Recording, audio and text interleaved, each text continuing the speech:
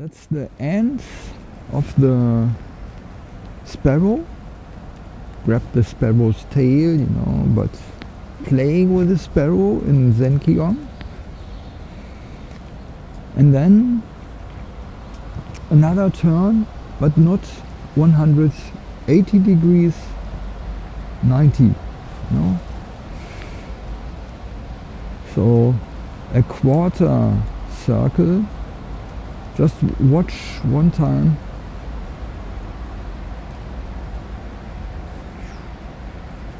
Step and that's it.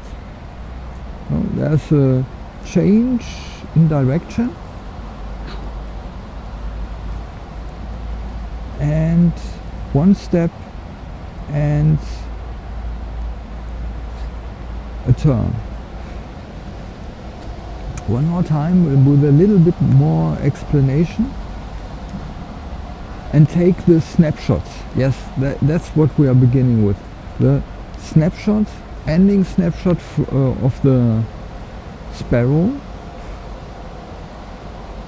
And in the first learning segment, don't pay too much attention to the arms, because that's the next snapshot. Standing in your right leg, the left is very narrow stance, but even lifted up heel. Take care of the room, of the space in front of you. This is in the height of your middle chest. This is something new. I don't know the English word. We call it Schnabelhand. You know, so the mouth of a sparrow, of a bird. I don't know what's Schnabel in English. Bring all your fingertips together around the thumb, and it's meant to be loose. You know, if you are grabbing the opponent's arm, you're not really grabbing, you're letting the lower side open, you know. So if the opponent is like to go away, let him or let her go.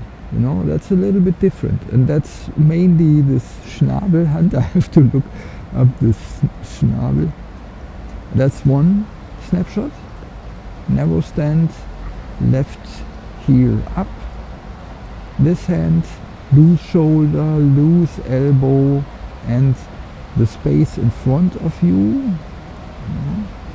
Then, as you know from the ordinary walking exercises, opening up your left leg in the hip without rotation of the hip, just preparation of the step, and then distributing your weight. This hand is standing in the room,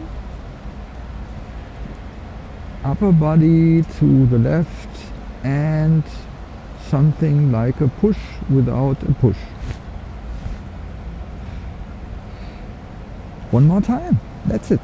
For the first time, it's enough. You know, the snapshots. Snapshot. Snapshot. Snapshot. I think that's enough for today already.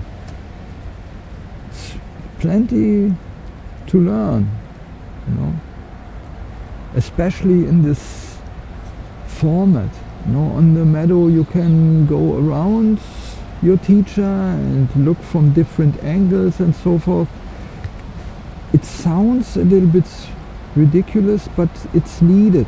You know, in the first place you are learning by visual, by the view, you know, and feeling. Even some of these movements you have to touch your master and feel the inner muscles and so forth, how he or she is relaxing.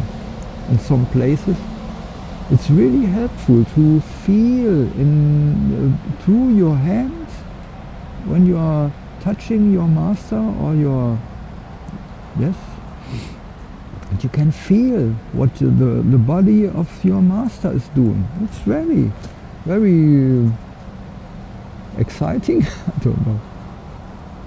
Can learn very much by this. So it's not just books and watching videos. Okay, already collecting the chi.